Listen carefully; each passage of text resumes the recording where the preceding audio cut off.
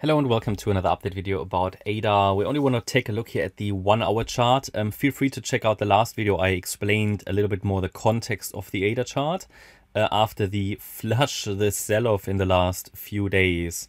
So ADA is, in my opinion, moving here in a wave 5 to the downside, which would be the last wave of this entire correction.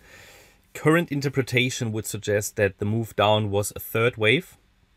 Yeah, some kind of a third wave, because it is so strong, so impulsive. Yeah, typically you see those strong sell-offs in a third wave. Now, one interpretation I have is that a larger wave 4 peaked here on the 15th of April, and we're now following through to the downside in a 1-2 setup. Then we are now in this third wave. The white third wave, which is part of the yellow third wave, might already be complete.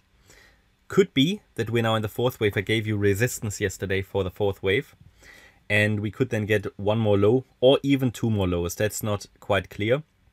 Either way, it should follow this roadmap as long as price is below 30.4 cents. Of course, I cannot rule out that with that flush, yesterday's flush down, that a new bear market low has been established. But as you know, analysis is always based on evidence, and I would need to see a 5-wave move above resistance to confirm that. Things are rather uncertain at the moment, yeah, because we've just made a new low, so we need to wait for ADA to establish itself again. Until it does that and shows us a bullish pattern, expectations have to be that ADA is following the trend, because the trend is at the moment down. That's typically how it works, right? Without a trend change signal, everything would be guessing, you know. Especially if I told you now, okay, the low is in, you know, it would set a lot of people up for failure, because it would just be based on pure guessing, pure guesswork. Now, at this stage, I acknowledge that the low could certainly be in, right? But there is just no evidence. So another low is preferred, especially if I follow this microstructure, which shows a 1-2-1-2 setup, or alternatively, all of this would be wave 1, but then we would be dealing with an ending diagonal. It wouldn't change much, to be honest, in terms of the wave count. It would just indicate that, okay, maybe yellow wave 3 is already here. This is yellow wave 4. In that scenario, we could even go a little higher, but if it's corrective and I don't get an impulse, then this would still count as a wave 4. And then still one more low. So that's what I mean.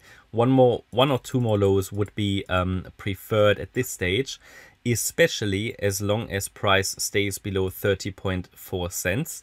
A break above 30.4 cents would not necessarily confirm that a low has been made, but it would certainly let us be watching, cause for a more bullish consideration. But then if price really breaks above the 38.5 cent level, which is a level I've been talking about for weeks now, we need to break above that to get some confirmation that a low has been made. So far, ADA has avoided that. Then we can consider that, yeah, you know, but, you know, it depends on, well, that a low has been made, but it depends on the structure. Eventually, what you always need to see, you need to see an impulse to the upside that is large enough to really indicate that, okay, it's now unlikely that this is still going to take course to another low.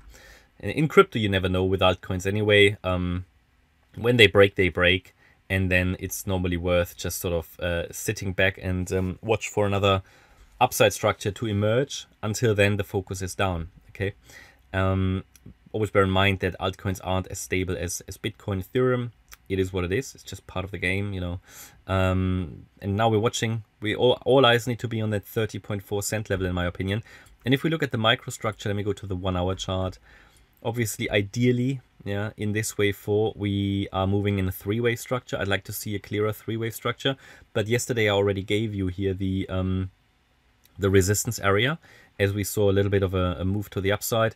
As you might know, if you've been watching my videos for a while, the 38.2 retracement is normally the ideal target for a 4th wave. So because it reached that and got rejected, I cannot rule out that the 4th wave is already in. But ideally, I'd like to have a clearer 3-wave structure. I mean, that's the microwave level or micro level here. A break below the Saturday low at 21.9 cents would confirm that we are heading down in the 5th wave of the 3rd. And then we should get at some point another bounce in the 4th and the 5th. Let's see. If we break above that level again at 30.4, I would first say, okay, it's probably the yellow wave 4 that can go a little higher. But if it goes above 38.5 cents, then I think we have to consider more closely that a low has been made for ADA.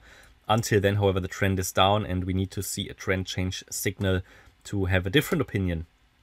Okay, targets to the downside we talked about yesterday, showed you, won't show you in this video, but yesterday's video we showed you the volume bars, historical volume around the 17 cent area it starts. So that's where a lot of support should be starting, should we go lower. Yeah, that's my update about ADA. Hope you liked the update. If you did, please hit the like button, leave a comment and subscribe. And if you really like the content, then please check out the channel membership. Thanks a lot for watching. Bye-bye.